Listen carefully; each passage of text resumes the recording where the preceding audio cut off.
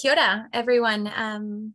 Welcoming today is Greg Gibson, a Otago alumni with a Bachelor of Arts in English and Politics, who is now Assistant Director at Newshub and Junior Producer of Newshub Nation. So thank you so much, Greg, for joining us today.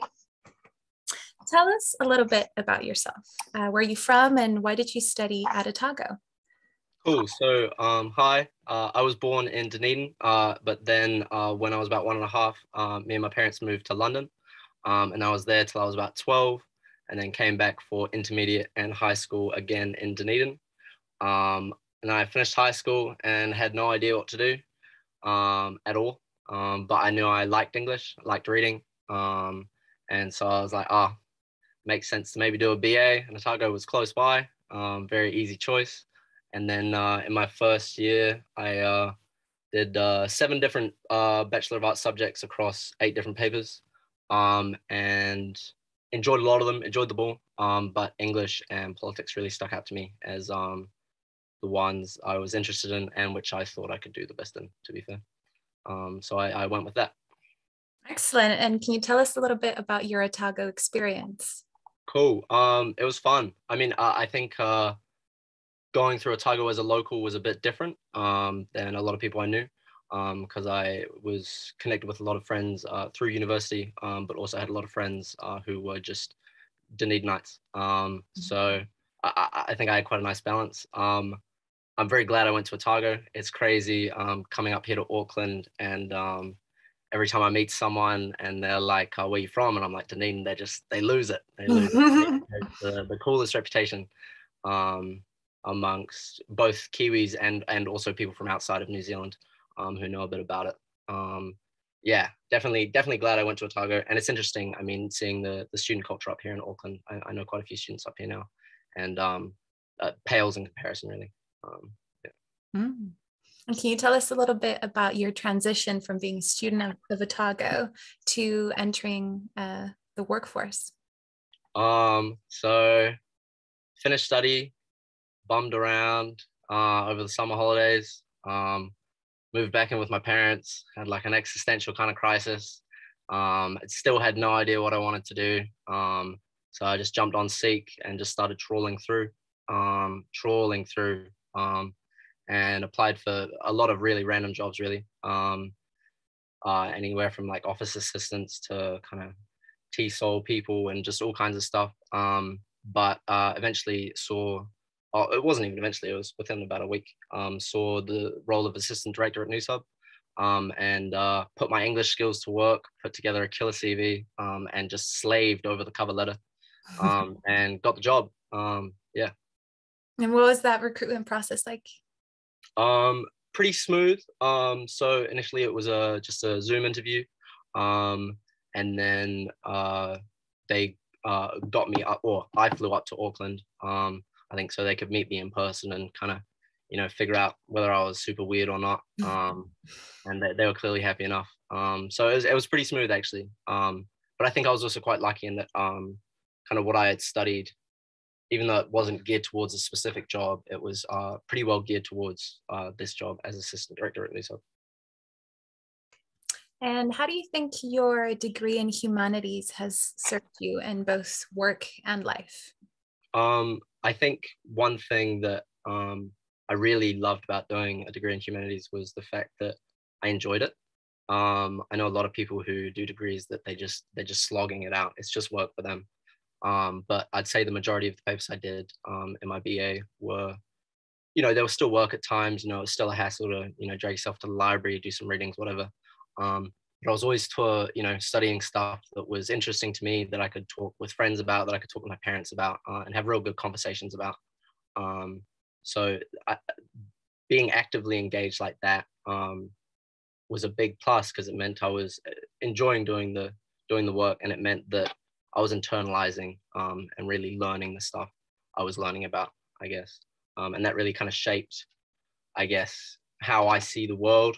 It sounds cheesy, but I don't know. I think it kind of taught me how to think about things and look at things and understand things very nuanced. And I don't know, it's the classic humanities versus science thing, but like there's no one answer in that. And I really have internalized that through my degree.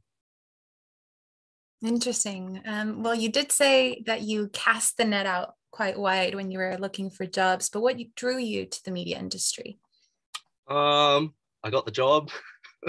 I don't know. To be honest, I had vague notions of wanting to maybe be a journalist when I was a kid. I didn't really go anywhere. But yeah, it just seemed exciting. Yeah, and I got the job, to be honest. That's the main thing. But of all the jobs I applied for, to be honest, this was the one I actually properly wanted. And I think that perhaps kind of shone through in the cover letter I ended up submitting. You convinced them in the interview, evidently. Yeah. So tell us a little bit more about your role. What do you do in your day-to-day? Cool. So assistant director, it's a lot of making sure other people are doing their jobs correctly. Whether it's kind of, making sure the sport departments, put in all the names required for their stories, or making sure people have spelt things right, making sure they've kind of got facts right, etc. And it's pulling that all together in iNews, which is like a kind of digital spreadsheet of a news program. And it's kind of pulling that all together, making sure it's formatted right. And then when a show is on air, it's making sure people are in the right places, making sure everything's going according to time.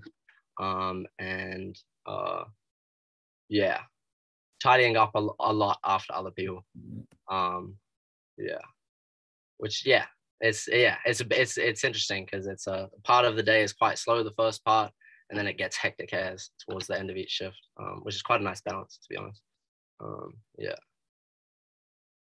And then I guess as a junior producer for the Nation, that's been quite fun. It's basically researching and writing questions for interviews on their show. Their show's real interview based, so they'll interview politicians or advocates for certain things, or just a huge wide range of people to do with political current events. So that's been really fun, researching for that. Kind of helping with longer form stories has been really cool.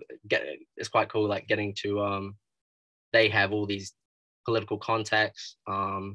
So I've ended up with quite a few politicians' phone numbers in my phone, because if we're doing research for an interview about Chris Hipkins, we'll get in contact with his equivalent in the National Party, just to get them to give us all the dirt they can on whatever portfolio he's been working on. So that's been a lot of fun, for sure. Sounds like you have quite a number of responsibilities with your role. How do you manage that? Are there any challenges that you come across? Yeah, there's definitely a matter of having to multitask a lot of juggling, and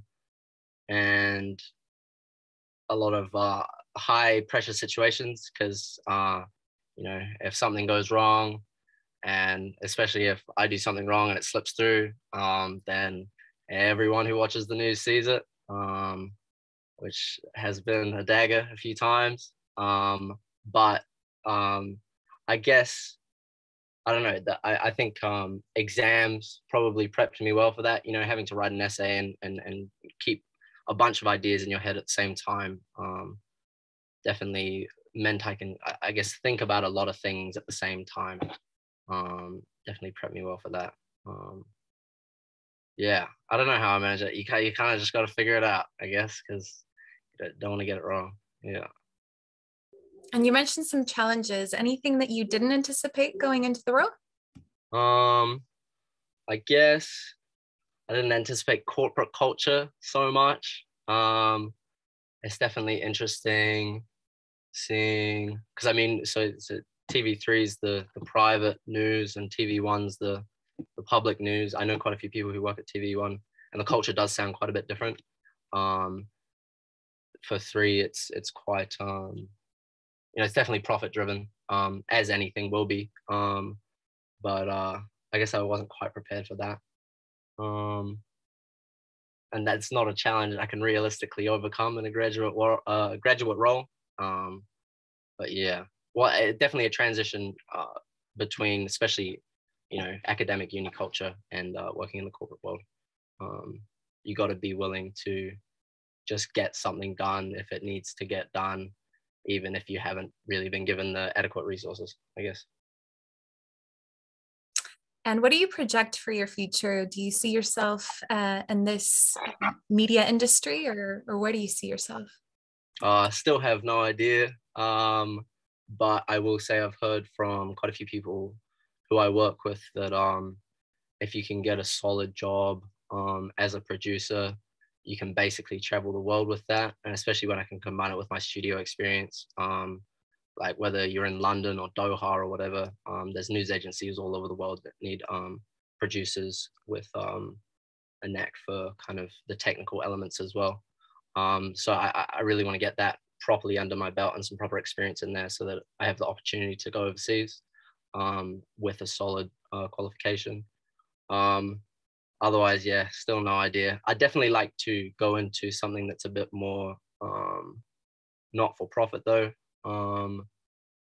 Whether that what that would look like in a media context, I've still got no idea. But yeah, who knows, I guess.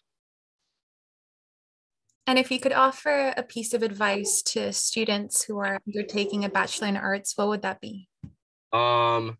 Do extracurricular stuff, for sure. It's easy to get I guess sucked into focusing on your studies, focusing on getting mean grades. But if you don't have other stuff to kind of back it up or combo it with, I think it does make it harder to show what skills you have in an interview context. Like for instance, while I was at Otago, I was part of the improv troupe Improsaurus.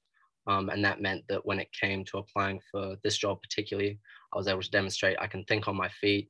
I'm good in high pressure situations and stuff like that. And additionally, I guess going back to where I started, just keep doing what you love.